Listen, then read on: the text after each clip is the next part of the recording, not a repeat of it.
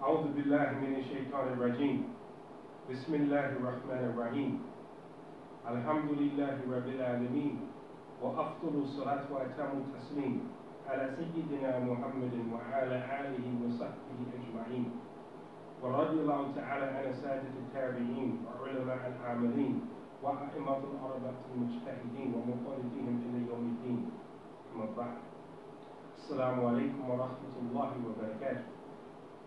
We begin with the name of Allah, the most gracious, the most merciful. All praises are due to Allah, the Lord of the worlds, and the best prayers and most abundant peace be upon our Master, Prophet Muhammad sallallahu alayhi wa sallam, upon his family, companions, all of them. May Allah, the Most High, be pleased with the masters of the Tabi'een, the right acting scholars, the four Imams who exercise independent judgment, and those who follow them until the day of judgment. As to what follows, we greet all of you in peace.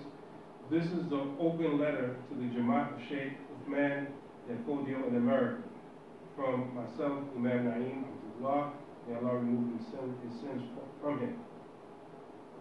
Inshallah, by the will of Allah, it will be beneficial to all those who read it, and success is with Allah. Allah the Most High says, وَاعْتَصِمُوا بِحَبْلِ اللَّهِ جَمِيعًا وَلَا تَفَرَّقُوا. Hold to the rope of Allah altogether and do not be divided. Before mentioning this verse, Sultan Muhammad Bello, rahimahullah, said, adhere to the Jamaa'ah. Indeed, that which has destroyed the communities of the past was disunity. It is our intention to address 7 issues within this communication. We ask that Allah make it successful and beneficial.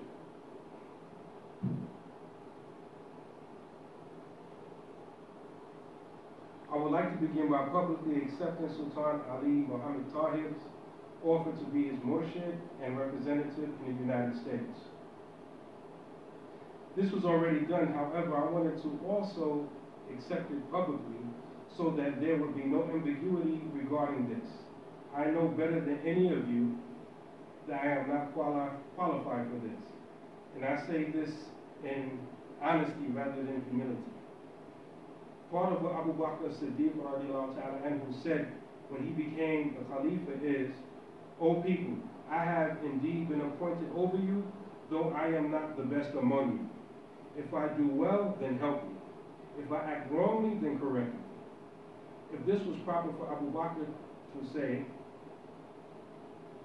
this, then about himself, then it is even more appropriate with regard to myself. The Jamaat should know that I didn't ask for this responsibility, nor did I try to secretly position myself to be noticed for it. In fact, I didn't know that something of this magnitude was in the making. I respect the choice of the Sultan, that the Sultan has made, and like all of them, their important decisions, I know that there are spiritual realities which underpin their outward decisions. Number 2, many of you may not be aware, but several years ago, the Jamaat chose Mukhtar of Houston, Texas as their Amir. Thereafter, around about 2007, he visited Sultan Abu Bakr rahimahullah and came back with several mandates from him. These mandates were similar to what his brother, the present Sultan, had issued. Because these orders were from the Sultan were inconsistent with what was being taught and propagated, many of the brothers rejected him and that with what he came back with. The abuse, negativity, name-calling, accusations became so intense that Amir Mukhtar decided to resign. May Allah bless Amir Mukhtar for his efforts. It is the Sultan's position that all of those who rebelled against Amir Mukhtar had in fact broken their bay'ah. And Amir Mukhtar, along with those who supported him, had remained true to their oath. Point number 3. Sultan Ali is not recognizing any Umara, any Amirs in America. The old structure and its leadership have been dismantled. This went into effect upon the release of his letter, which was made into a video and released. If you have not seen it, please check any of our websites, such as NurulZamaninstitute.org and masjidalmu'min.org. When this video gets posted to YouTube, all of the information will be there so you can see it if you don't already know it or can't find it. You will find those videos there. The only leader who he recognizes at this time is his Murshid and representative, Imam Naim Abdullah. Number 4, there has been a lot of division and harsh words exchanged between believers connected to the Jamaa'ah over the years.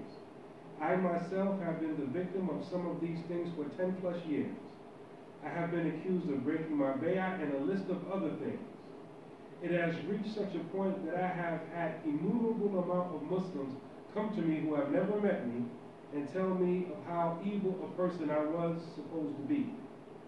Most of those who made it their business to destroy my reputation and that of many others also claim to have the oath of allegiance to Sultan Abu Bakr and the now present Sultan Ali.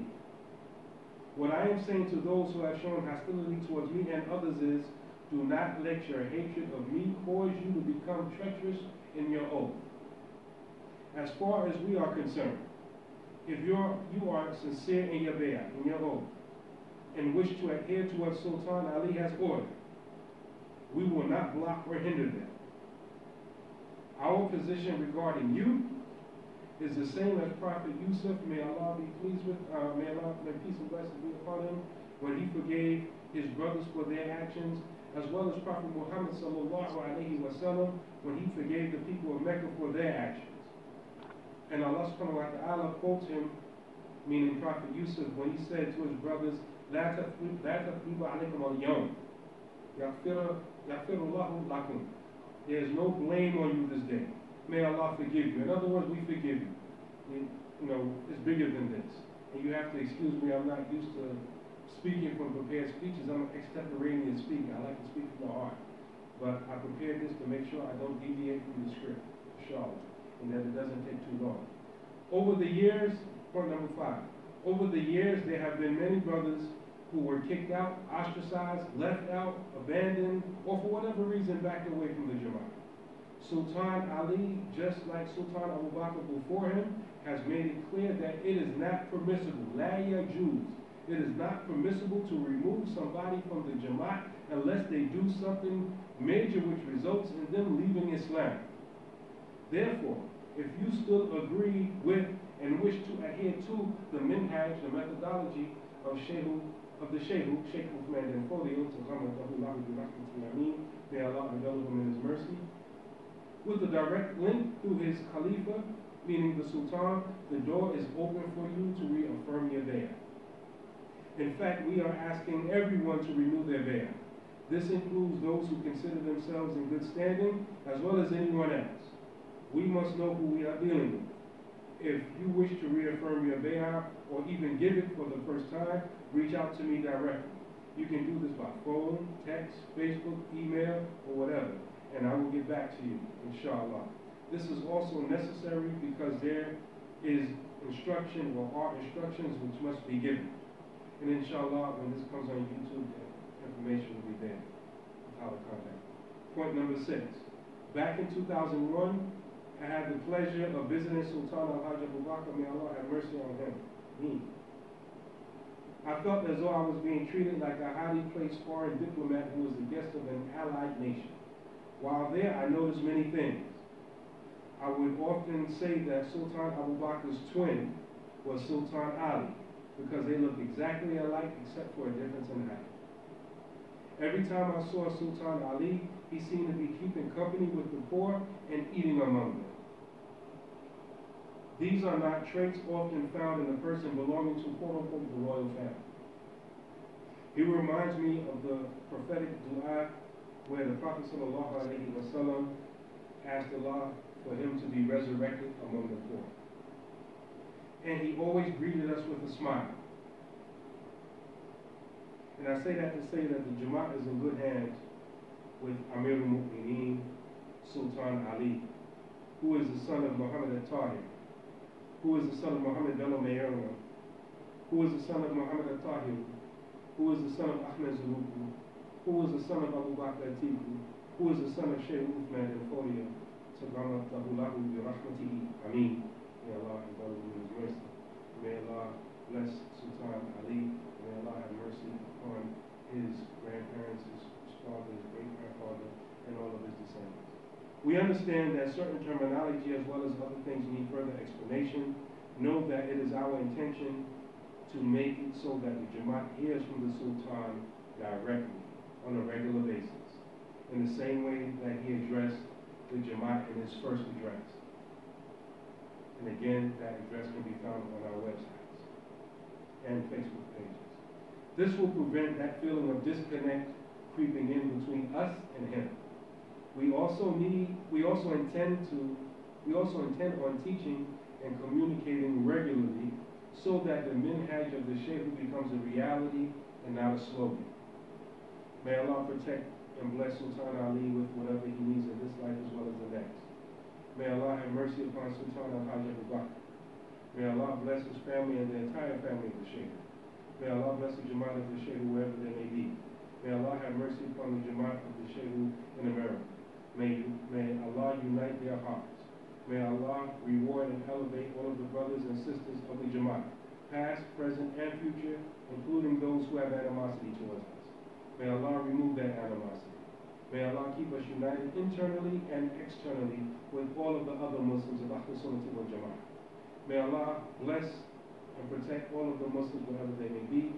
Oh Allah, we ask you this by the rank of your beloved Prophet Muhammad sallallahu alayhi wa sallam. And this is obviously by me, your brother in Islam, Imam Naeem Abdullah, the Moshe Sultan Ali Muhammad